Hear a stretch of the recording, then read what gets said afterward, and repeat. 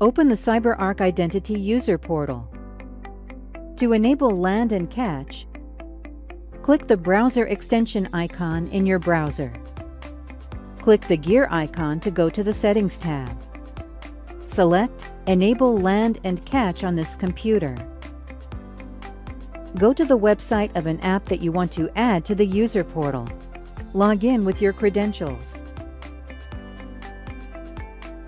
The browser extension prompts you to add the site to your user portal. Enter the name of the site as you want it to appear in your user portal. Click More and enter a description or upload a custom app icon. This is an optional step. Click Yes to add the app to your user portal. The app is now captured using Land and Catch. For more information, check out our online resources.